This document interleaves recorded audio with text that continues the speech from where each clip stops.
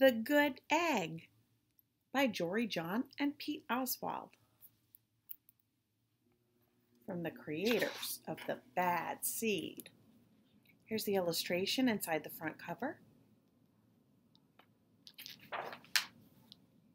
The Good Egg. Oh, hello. I was just rescuing this cat. Know why? Because I'm a good egg. A very good egg. It's true. I do all kinds of good things, like I'll carry your groceries, I'll water your plants, I'll change your tires, I'll paint your house. If you need any help whatsoever, I'm your egg. I've always been a good egg. It's been this way from the start, even in my earliest days. Back at the store, there were a dozen of us living together under one recycled roof. There was Meg and Peg and Greg and Clegg and Shell and Shelley and Sheldon and Shelby and Egbert and Frank and other Frank.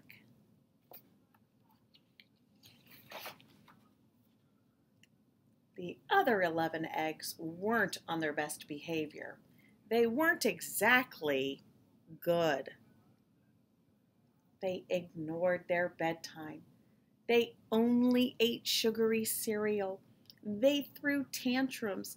They cried for no reason. They broke their stuff on purpose.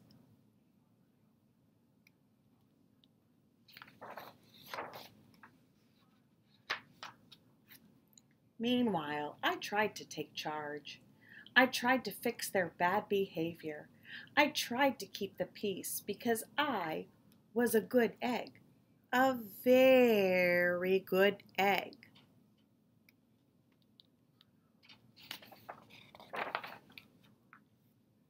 Nobody seemed to care, though. Every night I was exhausted. My head felt scrambled. Then, one fateful morning, I noticed some cracks in my shell. Yikes! They were everywhere.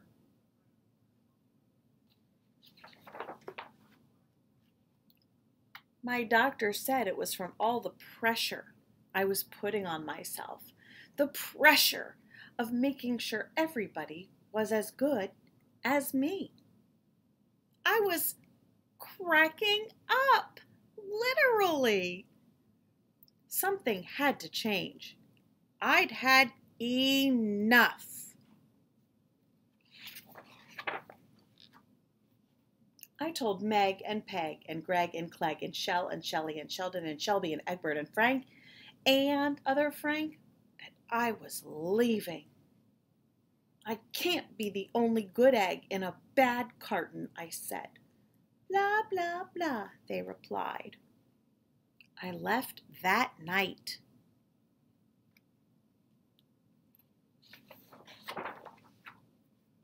I wandered from town to town. The hours became days. The days became weeks. I lost track of time. I was alone. Out there on the road, under the stars, I really tried to focus on myself and what I needed.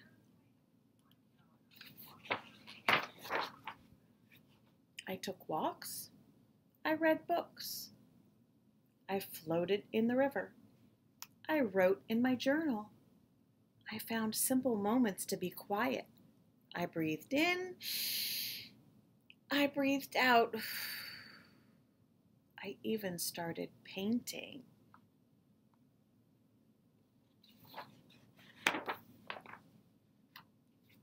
For once, I found time for me. And guess what? Little by little, the cracks in my shell started to heal. My head no longer felt scrambled.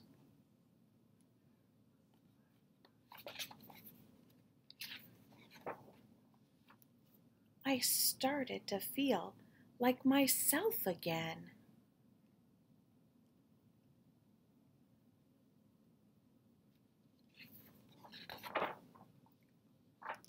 So, I've made a big decision. I'm returning to my old carton and my friends. Besides, I'm kind of lonely out here. This time, I know what I need to do. I'll try not to worry so much. I'll be good to my fellow eggs while also being good to myself.